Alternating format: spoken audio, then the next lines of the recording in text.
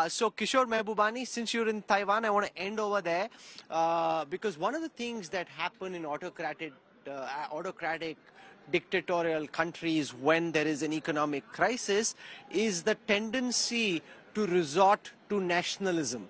And I'm reading a lot of commentary from American generals, admirals, increasing the probability of a Chinese attack in some form on Taiwan or trying to coerce Taiwan and bringing the timelines ahead. It was said to happen sometime, say 2027. Post now, it's being said the window could be narrowing because of economic distress and because the kind of military capabilities that China has been able to build sitting in Taiwan. What's your reading on this?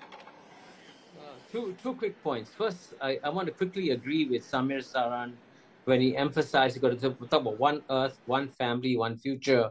And I agree with him about the three important meetings. But there's actually another important meeting taking place in November, hosted by the United States of America, which is the APEC Forum in November.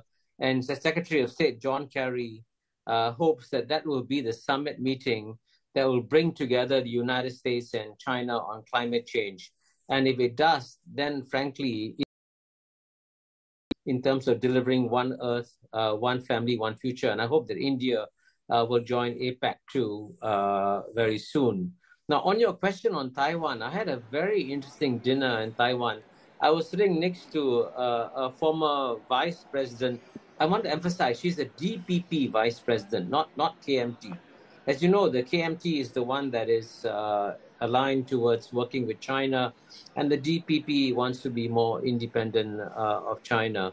And it's interesting that what she was saying is that one way for China and Taiwan to come together is not to talk about one China, but one Chinese. And this is the DPP proposal. So you see, if you can have interesting proposals like that, the reason I mention it is that there are ways and means of diffusing many of the serious geopolitical tensions we face in the world. And if you ask me to make a simple bet as to whether or not there'll be a war over Taiwan over the next 10 years, I predict that there'll be no war. Because I think all the sides involved, United States, China, Taiwan, and others, understand that the stakes in Taiwan are very, very high, and that everyone loses if there's a war in Taiwan. Okay. And since your reading is that there will be no war, which is quite contrary to what we're picking up from American strategic circles, from their generals and admirals. Ian Bremmer, it's beginning to pour now. So with your risk hat on, Kishore Mehbubani says 10 years, no war, probability is very low, everyone loses. But that was said about Russia's chances of attacking Ukraine as well before the attack did happen. And the Americans were right on that occasion. What's your reading now? Ian Bremmer.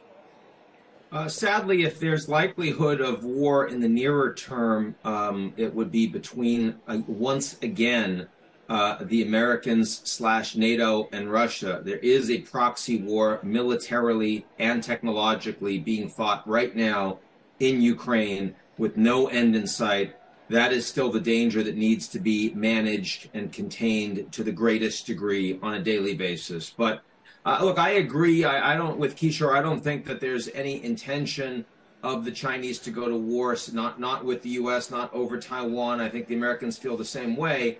But the relationship is poor, the level of trust is non-existent, and there's not a lot of engagement. That engagement is improving, but it comes after almost 3 years of virtually none with the pandemic. And so, as we all know, sometimes you don't want war, but sometimes war wants you. I think that's Tolstoy.